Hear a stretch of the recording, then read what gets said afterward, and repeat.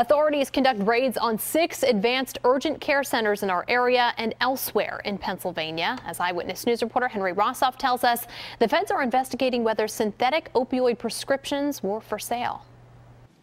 FBI and drug enforcement agents spent hours moving in and out of the advanced urgent care walk-in clinic in Willow Grove. This has been a problem for the neighborhood and the cops, and every day. It's the day Rebecca Watson's been waiting for.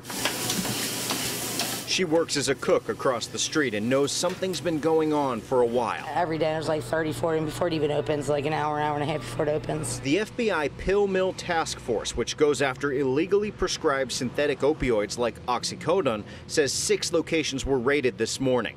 We've confirmed 5 of those locations, the one in Willow Grove, 2 in Philly, 1 in Scranton, and 1 in State College. While serving the search warrant at 9432 Roosevelt Boulevard, we saw agents confiscating boxes full of evidence. Neighbors say the raids come as a relief. It's about time they crack down on stuff like this. We don't need this in any neighborhood, especially when you got kids around.